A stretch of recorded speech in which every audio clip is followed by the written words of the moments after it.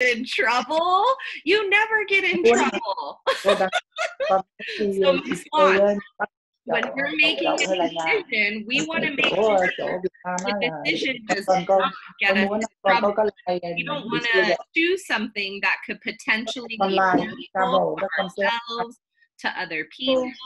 So we want to really make sure that the decision does not get us in trouble, right? Trouble, yes. Okay, no trouble. We don't want trouble, huh? Yes. No, yes. All right, Miss Lonnie Boo. So the first thing we need to think about in a bad decision is it could possibly get you in trouble. So that's definitely not going to be a path we want to go down. And then the next part, we kind of already touched on this. You can hurt someone or something. If you make a bad decision and it could potentially hurt someone or something, you wouldn't like that either, right? Yeah. No, that wouldn't, you'd feel really bad if you hurt someone else or you hurt yourself, Lon. Yeah, so we got to think about that too. We don't want to get you in trouble. We don't want you to hurt someone. And then also a bad decision is made quickly. We don't really think about it. We just do it. It's what's the word? Like impulsive. Yes. A bad decision is impulsive. It means you don't really think any of the consequences through. You just want to do it in that moment because you think it's going to be a good decision. But if you didn't think it through, remember when we were working on that first page, Lon? Yeah. Because number 2, you need to stop and think. You have to think before you make your decision. I think that's a great recommendation to think before you make your decisions. And it's okay if it takes you a little bit more time to think something through. You don't have to be in a hurry to make a decision, especially if you're trying to make it for yourself, okay? Okay, so when someone makes a bad decision, they can get in trouble, they can hurt someone, they make the decision very quickly. And they may be making the decision to please other people. So that's not even a good thing. So sometimes you're doing something for somebody else and it might be good for them, but it's bad for you. So that means that's not a good decision. Yeah. You don't want to make a decision that could be harmful to you, even though it's helping somebody else in that moment. Or maybe it's not even helping them. It's just the word they used was please. So they're just trying to, what would be a good way to, not appease them, but influence. Maybe. Yes. Influence is a great word. Thank you, Miss Vicki. You're just on point today. Thank goodness. I like words. I should probably get one of those word of a day calendars. That would help me, Lonnie Boo. All right, so Miss Lon, we went through the first 4 steps, and the last step in making a bad decision says it does not feel right.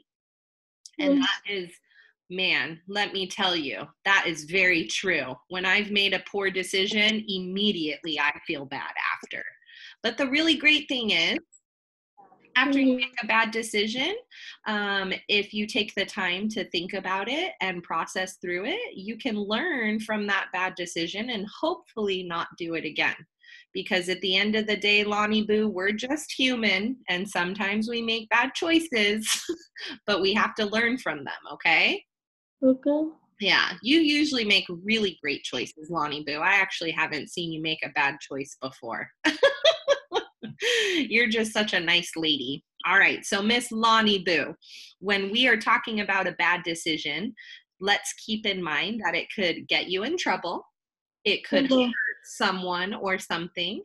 It is often made very quickly. It could please other people, but not you, and it does not feel right. None of those things sound good, huh? Yeah. No, yeah, bad decision. Boo. All right. So now that we talked about how to make a good decision and what a bad decision looks like, let's talk about what a good decision looks like. So if we go back to that first page real quick, Lonnie Boo, there's 4 steps. We need to stop, think, make a mental list or write out a list, and then we can make a decision. So when we're making a good decision, this first part is my favorite. A good decision is safe. I like safe. Safe is wonderful. Does that sound good? Yeah, good. Yeah. Safe is always nice. So when you make a good decision, it feels good. It feels safe. All right. So a good decision will not hurt anyone or anything. I like that a lot too. I don't like hurting people, and I would never want to hurt anything else either. Does that sound good, Lon? Yeah. I know you wouldn't want to hurt anyone either. So that's why you make good decisions, huh? Yes. All right. So a good decision is safe, Lon. It will not hurt anyone or anything. And a good decision is well thought out. So if we look at that first page, how to make a good decision, it says number 2 is think. So when we're making a good decision, we probably take a little bit longer to think it through, don't we? Yeah, we need to take our time. Maybe we'll talk to some people about it. We'll keep thinking about it ourselves. We take a lot of time to decide whether or not we want to move forward. And that usually means that's a good choice because you've taken the time to think it through. So our first 3 steps in making a good decision are it's safe, it will not hurt anyone or anything, and it is well thought out. The next part, Lon, I love this part. So when you're making choices for yourself, this is what I think is probably one of the biggest things to note is that it is based on what is important to you, Lon. So when you make a choice, you make it for yourself, not for anybody else, okay? Okay, so it is what is important to you. So when you're thinking about that t-shirt at Target, you have to think about what is the most comfortable thing for you to wear. And then you can tell Mom that, and she'll help you pick out a really nice tank top, okay? Okay, and then the last part, so when we make a good decision, it is safe. It will not hurt anyone or anything. It is well thought out. It is based on what is important to you. And the last part is it feels right. So when you make a good decision, Lon, it just feels good. You know it was a good choice. Yeah. How does that all sound? Does that sound okay? Yeah. Do you think it will be pretty easy for you to make good decisions? Yes. Yes, I think so, Miss Lon. You already do all of these things already, and you always make very good choices at school. I'm always very proud of the choices you make, and you always tell us what you want, which is awesome. You're thinking about you and what's best for you. Miss Lonnie Boo, you did terrific. So let's one more time go back to that first sheet we had, how to make a good decision.